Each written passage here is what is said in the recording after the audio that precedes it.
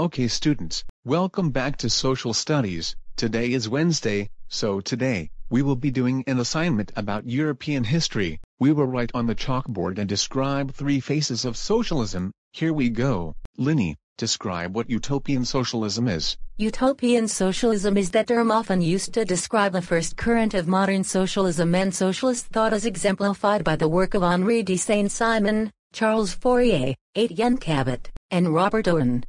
Well, you did get the answer correct. You described what it is without using your own words. You need to be using your own words, otherwise it's just plagiarism. Anyways, moving on. Tyrone, describe what democratic socialism is. Democratic socialism is defined as having a socialist economy in which the means of production are socially and collectively owned or controlled, alongside a liberal democratic political system of government. That's correct, but once again, you have featured plagiarism in your work again. You cannot do that. Okay, last question. Special Agent Oso, describe what scientific socialism is. Scientific socialism refers to a method for understanding and predicting social, economic and material phenomena by examining their historical trends through the use of the scientific method in order to derive probable outcomes and probable future developments. Come on guys, are you serious? Special Agent Oso, you had just induced plagiarism again. I'm serious, you cannot do this. This can cause serious problems in middle school. Mr. Pietroix, I did not plagiarize my definition. I said the exact definition in my own words, plain and simple. Yes, you did plagiarize your definition. You just copied those words from the Wikipedia and said it all out loud. Mr. Pietroix, stop messing with Special Agent Oso and stop messing with me. We did not plagiarize our definition. We said it using our own words. It's like you don't care about your students.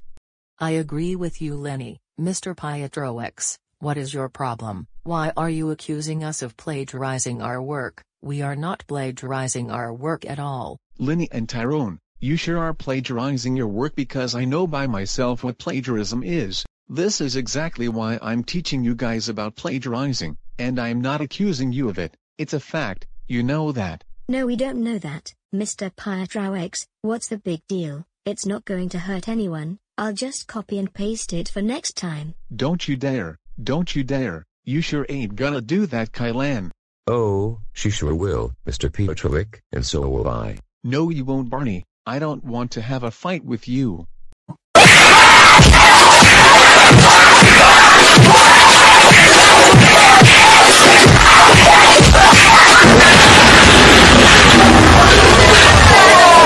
Alright guys, get off of each other. Somebody is going to seriously get hurt. I mean it. Get off of each other now. Stay out of this, Mr. Pietroix.